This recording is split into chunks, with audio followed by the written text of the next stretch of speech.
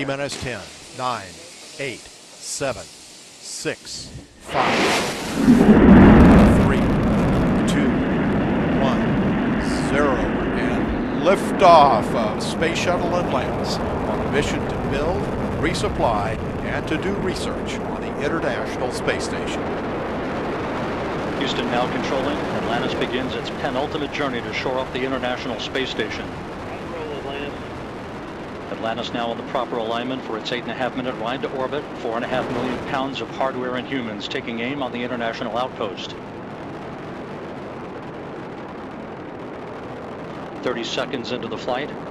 Atlantis almost 2 miles in altitude, almost 6 miles downrange from the Kennedy Space Center already, traveling 500 miles an hour. The 3 liquid fuel main engines now throttling back to 72% of rated performance, going into the bucket, reducing the stress on the shuttle as it breaks through the sound barrier.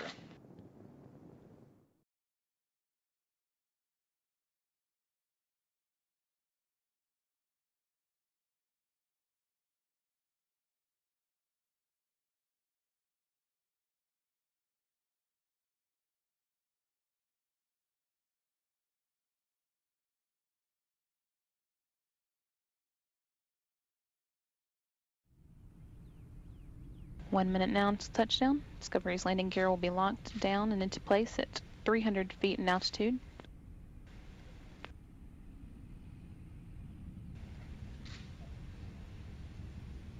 It's currently 3,500 feet and traveling at a rate of 370 miles per hour.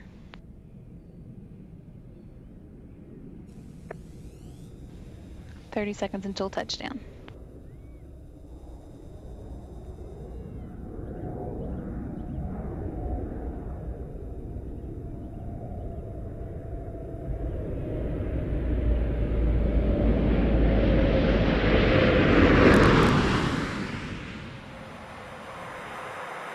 Main gear,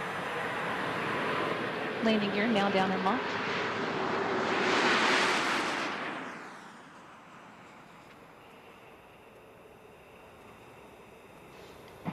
Main gear touchdown.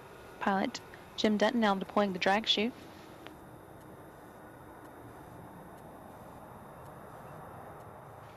Nose gear touchdown. That brings an end to the STS-131 mission, the 131st Space Shuttle flight, and the 33rd to the International Space Station.